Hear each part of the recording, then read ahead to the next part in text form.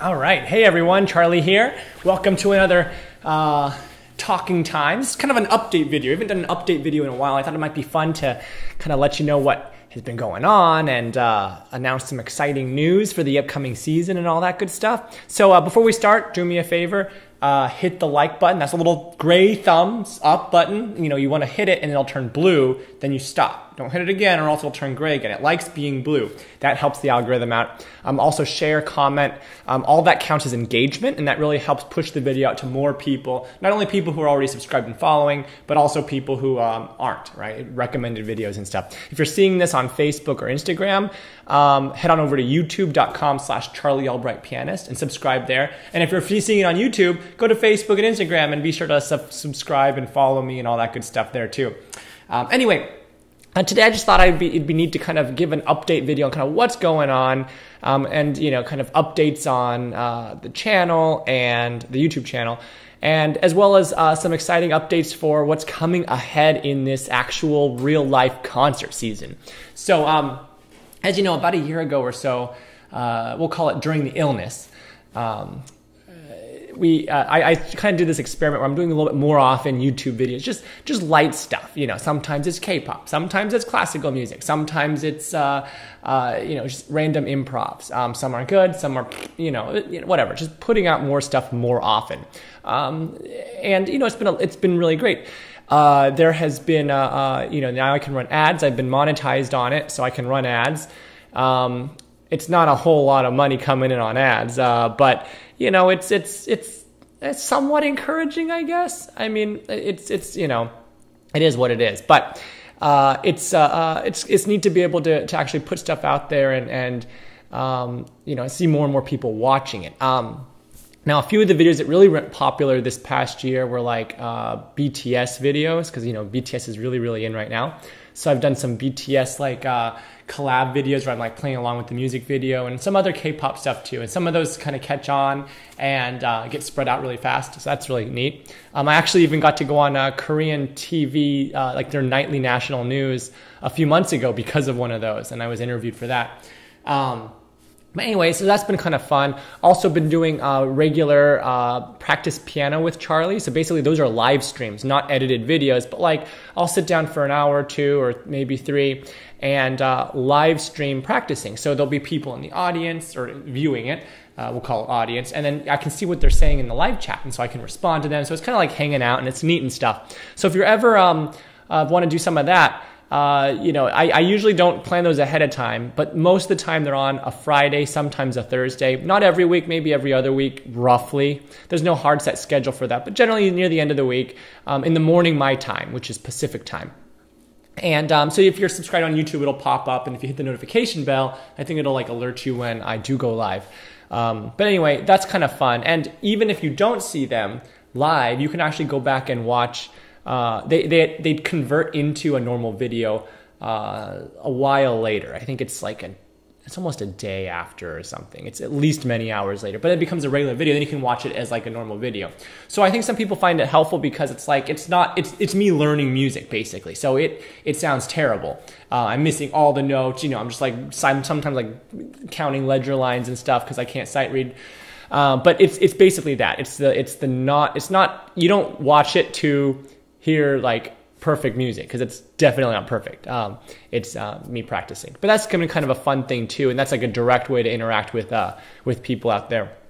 So as you know, the concert season has been, this past year and a half or so, has been pretty much non-existent for pretty much I think across all types of music, entertainment, shows, that kind of a thing. And I don't need to fill you in on that. You all know it has been a crazy year.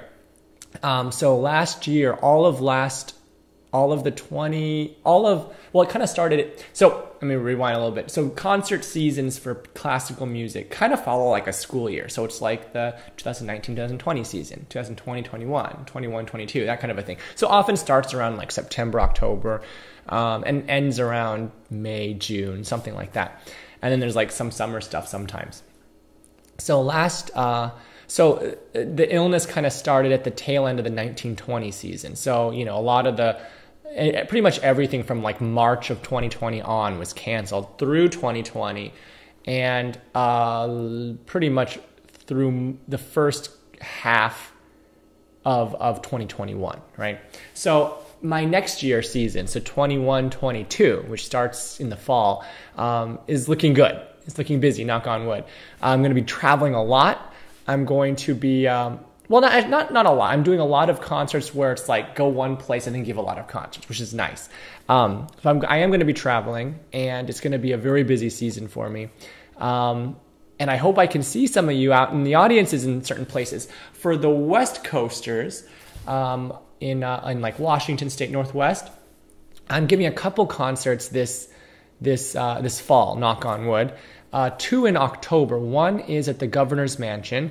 I haven't heard that it's going to be, I haven't heard otherwise, so I'm assuming it's still on. Then again, who really knows, right? But as of now, it's on for October, and that's a very, very small thing in the Executive Mansion of the Washington State Governor's Mansion. And so I think that those usually, well, in the past they've usually like sold out, and it's a very small thing. It's like 100 people, maybe 150, and I think they have like a list. So it's not, I don't think it's like open to the public outside of like their mailing list. It's like a very small thing. But a few days after that, I'm going to be I'm going to be over in Tacoma, and oh my goodness, I am getting messages. I'm going to be over in Tacoma, and with Symphony Tacoma. So I'm going to be coming back there for, I think, my 3rd concert there with them or something. Anyways, the conductor, Sarah Ioannidis, is a good friend of mine, and so we're going to be playing the Shostakovich 2nd Concerto. This is kind of a rescheduled concert from last March or May of 2020. We were going to play Nadia Boulanger. That didn't happen because of the illness. It's rescheduled now for this October at Pantages Theater, but we're not playing the Nadia Boulanger. We've switched it to Shostakovich because of the number of people required to perform at once. So it's like a smaller orchestra required for that. So we'll see how it happens, but it's a great piece, one of my favorites. I've played it a bajillion times. You'll like it. So hope to see you there. That's in October. November, I'm going to be off to the East Coast again, back to the Boston area. Not Boston proper. I'm going to be at the Rockport Music Festival. So in Rockport, at that really, really cool concert hall. I think it's called the Shaolin Liu Concert Hall. It has a huge wall of glass behind the piano, and basically it overlooks the ocean. So it's like the concert hall, and then the back of the stage is the ocean. It's pretty sweet. In December, I am going to be giving like 8 or 9 concerts with the Philly Pops for their Christmas thing at Verizon Hall in Philadelphia. So I'm going to be in Philadelphia for a few weeks, giving a whole bunch of concerts with them. Other things later on in the year, in January, I'll be down in Florida, and so that'll be a lot of fun. I'm going to be in Mobile, Alabama this coming season. We're going to be doing what am I playing? I'm playing the Grieg Concerto with Scott Speck. He's one of my good friends as well. I'm going to be back with the Philly Pops.